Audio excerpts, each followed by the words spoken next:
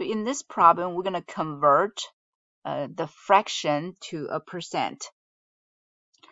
And we have different methods. So one of the methods we could do is to convert this fraction 1/32 a decimal. So you're going to have to do long division, 1 divided by 32 to get the decimal. And once we get decimal, you can move the decimal point to the right. So here I'm going to try a different method, which is using proportion.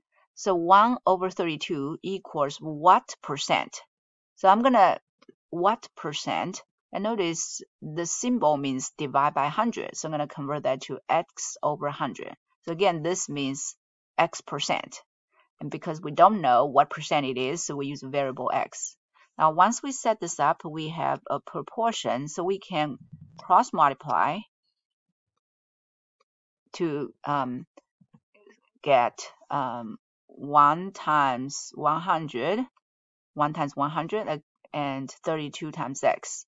Because a proportion, for proportion, the cross products are equal. So once we get here, we're going to divide both sides by 32 to get rid of 32 in front of x. So they cancel, and we just have to divide 100 by 32. So 100 divided by 32, 32 goes into 100 3 times. And 32 times 3, 2 times 3 is 6, 3 times 3 is 9. So we have 4, and then we add a decimal point, and then add a 0.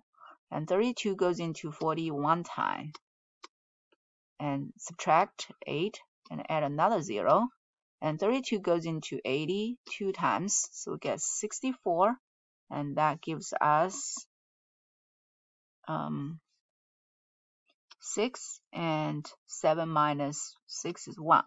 And we add one more 0 and bring it down, so that gives us exactly 5 times. 32 goes into 160 exactly 5 times, so we get remainder 0.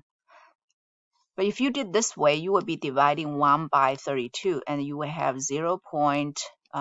Following pretty much the same process as this. You're going to have 0.3125. So I will skip the details here.